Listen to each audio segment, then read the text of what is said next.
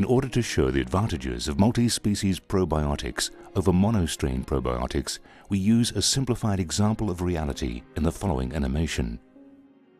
Multi-species probiotics are preparations containing various probiotic strains from different genera and species, where monostrain probiotics contain just one probiotic strain. Let's find out how it works. I'll show you step by step what happens, where, and when. In this healthy situation, the gut microbiota is well balanced, so pathogenic bacteria that can make you ill and cause nasty diarrhea will have very little chance to do any harm. The intestinal defense is active on 3 levels. The first level is inside the gut. The second level are the epithelium cells that form the gut wall. And the third level is the immune system.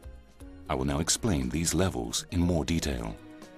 In a healthy situation inside the gut, on level 1, we find pathogenic inhibition. Pathogenic bacteria can hardly multiply due to the well-balanced gut microbiota.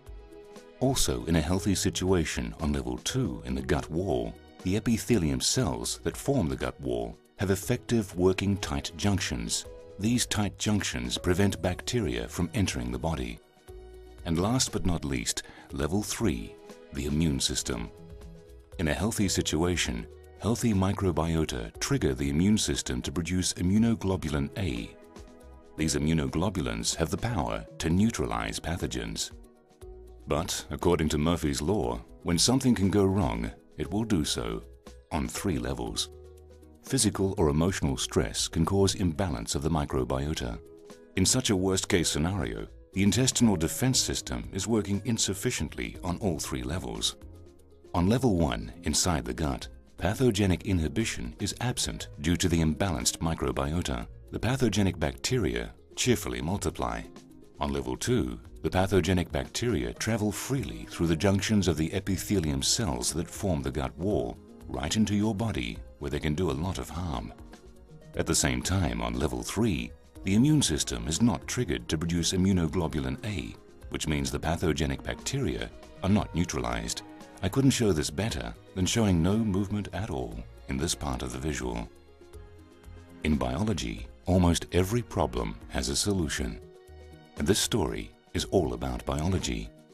So let's start administering a monostrain probiotic. To be precise, a monostrain probiotic strong in inhibiting pathogens inside the intestine. Let's see what then happens on the 3 levels. On level 1, inside the gut, life gets hard for the pathogenic bacteria.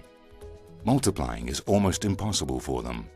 However, administering a monostrain probiotic neither affects the free translocation of the pathogens through the junctions of the gut wall, nor does it make the intestinal defense system work appropriately by triggering the immune system to produce immunoglobulin A molecules.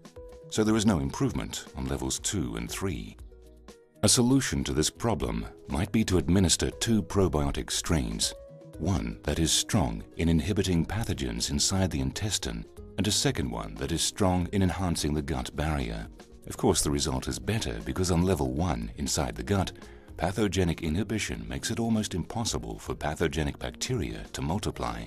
And at the same time, on level 2, the epithelium cells that form the gut wall tighten up the junctions again.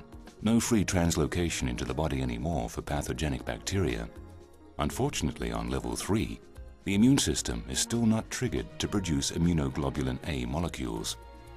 Now you know exactly what measures have to be taken to get the whole problem solved.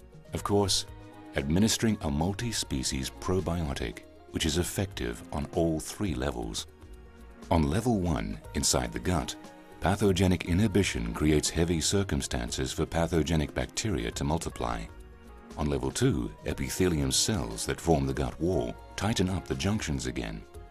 No free translocation for the pathogens, and enhancement of the gut barrier.